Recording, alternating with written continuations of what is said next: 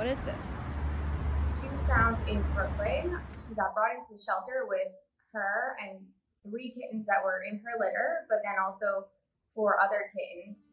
The first couple of days were definitely a blur, but I had noticed really quickly that Kelly was very underweight. Everyone else was sort of like moving around a little bit, and she was not moving. She was also just not eating. Where are you going?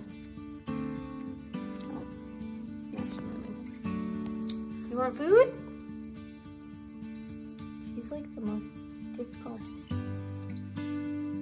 Because of that, I just separated them, just because I wanted to make sure that she was growing. Stop. Here we go.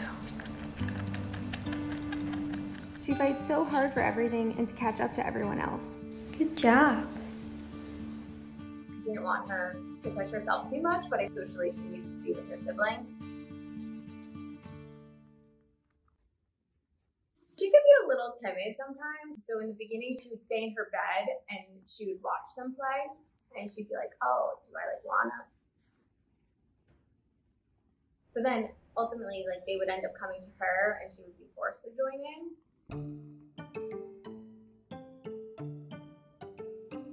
She was still very wobbly and just the right feet under her. She's honestly a little goofball when she's trying to keep up with them.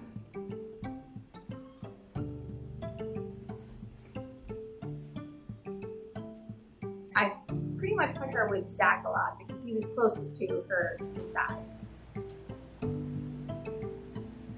Zach really helped her become stronger and much more confident, and helped her get introduced to the other kittens too.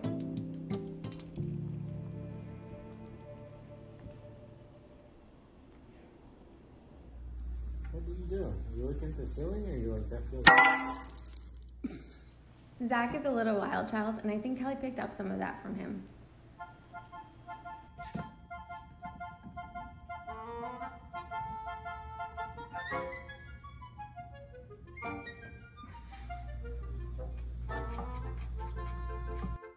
She was able to be a little more normal with her siblings. They still beat her up, but she would try hard.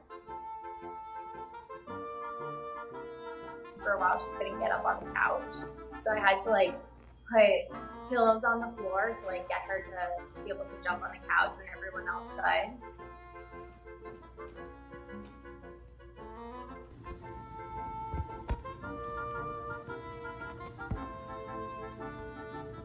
She can do everything that they can do. Are you telling me you want your belly rubbed?